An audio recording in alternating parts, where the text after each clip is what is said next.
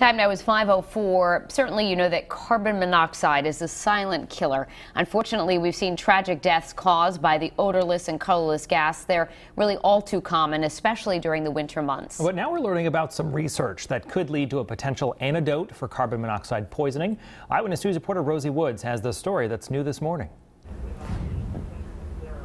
That's right. Well, just 2 weeks after a local father and son lost their lives to carbon monoxide poisoning, we're learning scientists may have a possible solution.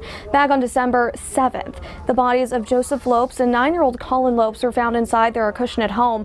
On the same day as that tragedy, researchers in Pittsburgh offered a possible antidote to their invisible killer. Using an altered version of a protein found in the brain called neuroglobin, scientists at the University of Pittsburgh School of Medicine were able to reverse the effects of a lethal dose of carbon monoxide in mice. Now, clearly there is still a lot of work to be done with this, but a scientist working on this project told the Boston Herald that if this is approved, this could possibly put a life-saving antidote in the hands of first responders very soon, saving lives as well as money. In the newsroom, Rosie Woods, Eyewitness News.